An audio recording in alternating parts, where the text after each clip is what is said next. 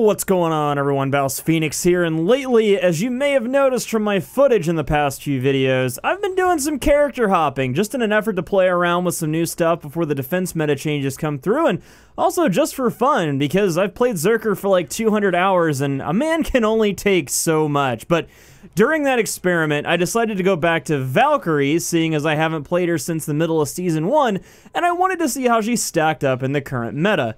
Now, I know on console she's still somewhat of a menace, and during the first month or so that the game was out, she was pretty god tier, especially after her buff, but now things are a little different. People are super good at the game now, and they don't fall for the same tricks that they used to. Real quick here, before we go any further though, I wanted to note that originally, this video was gonna be about a few long-forgotten characters, but I really only have recent experience with Valk, and getting footage for characters I have no idea how to play well would be a nightmare.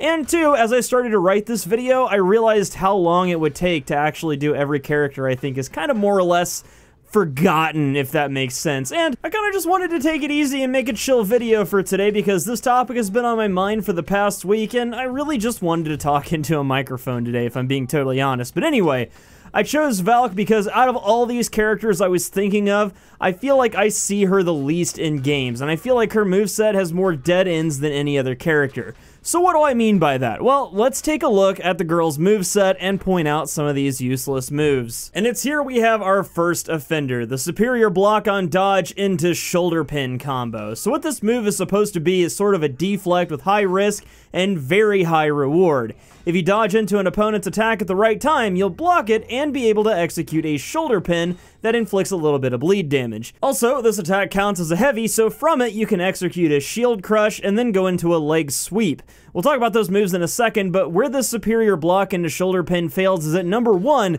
it can be blocked from anyone that's not an AI opponent, and it almost always is, even by accident.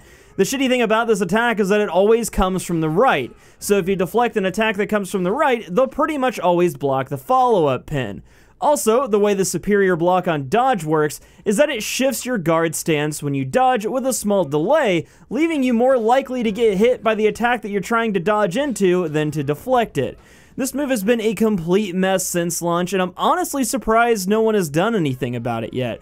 I feel like Valk was just one of the first hybrid heroes they were working on, and they were trying to make her too much like an assassin, but didn't really take all the mechanics into consideration. So to fix this move, I'd suggest just making the shoulder pin unblockable. Simple as that. Then at least you know that if you get the deflect, you have a guaranteed damage option and can go into your mix-ups from there. Anyway, let's move on to our second offenders, the shield crush and shield tackle moves. In 4v4, when you have Revenge, these moves are pretty useful, but in 1v1, and with the changes to Revenge coming in the new defense meta stuff, it's not super great because executing these attacks will no longer knock people down. For the shield crush, it's kind of like a Lawbringer shove, a Warlord headbutt, or a Centurion kick that you don't really get anything from. In 4v4, it works well to harass enemies in a team fight, but outside of that, it's not super great. Not to mention, it's super easy to dodge, and if someone does dodge it, they get a free guard break if you don't immediately light attack afterwards. The only thing it's even remotely useful for is a mix-up tool to throw your opponents off guard, and even then, what good is a mix-up tool that you can't really follow up on and can be easily and massively punished? So, for the shield crush, just make it like a Centurion kick, where you get a free light attack. It counts as part of a chain, so from there you could shield crush, get your free light attack, and then spear sweep, or heavy attack, or heavy cancel into more lights, so you'd have a lot more options that way. For the shield tackle, it used to be listed in the move set that you could cancel this move into a guard break, kind of like how Warden does with his shoulder charge. If you could actually do that, it would probably be a really good move. Outside of just letting it rip though, you can cancel it into an extremely easy to parry jumping light attack, and even if you do hit someone and knock them down, the character gets pushed too far away for you to capitalize on the knockdown.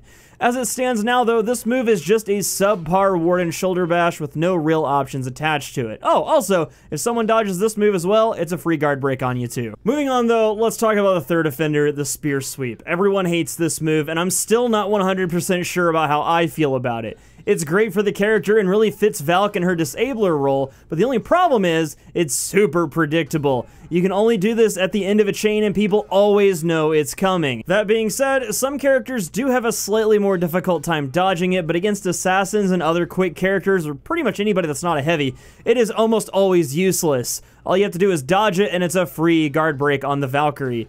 Not to mention, too, that in teamfight situations, it's extremely annoying to your team members because it knocks them down as well. I'm not sure how to fix this one without making it incredibly broken, because it does give you a free heavy attack and it does knock you down, so I guess what we really would need is just a better way to get into it that's not so predictable. But anyway, the fourth and last offenders are Valk's side dash light and forward dash light attacks. Most characters have these, but for some reason, Valks are a lot more punishable than any other class. All you need to do is block them and it's a free guard break on the Valkyrie. I remember people being upset about this a long time ago, and I'm really confused as to why they haven't fixed it yet. Kinsei had the same issue, and his was fixed wonderfully to where the side dash light has the opponent react as if it's a heavy attack so you can keep your chain going. I honestly feel like Valk could do it the same treatment, but again, that might be broken because she's a totally different character, so who knows. So with those out of the way, what does that leave us to be competitive? Well, not a whole lot, really. Her light into heavy feint is a super solid mix-up that I've had some success with, but the only problem with that is the second light in the chain almost never lands. People either block it or parry it, and a light parry punish is devastating in the current meta.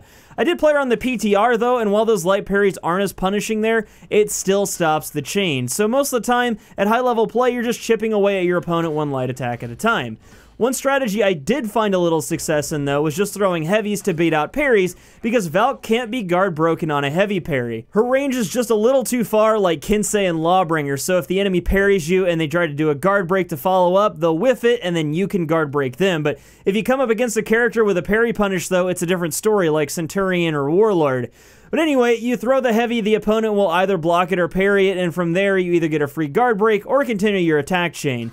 But still, even this is fairly weak, as good players can catch on and play around it. But anyway, this is just my observation after coming back to the character after a long time. I didn't really find Valk super satisfying to play in the current meta, and I very quickly switched back to Berserker after about a week or so of bashing my head against the wall. And I was thinking about learning a different character entirely, but with a new season coming soon, I'm not really sure I want to invest that much time into a character that I'm probably going to put down once the new ones come out.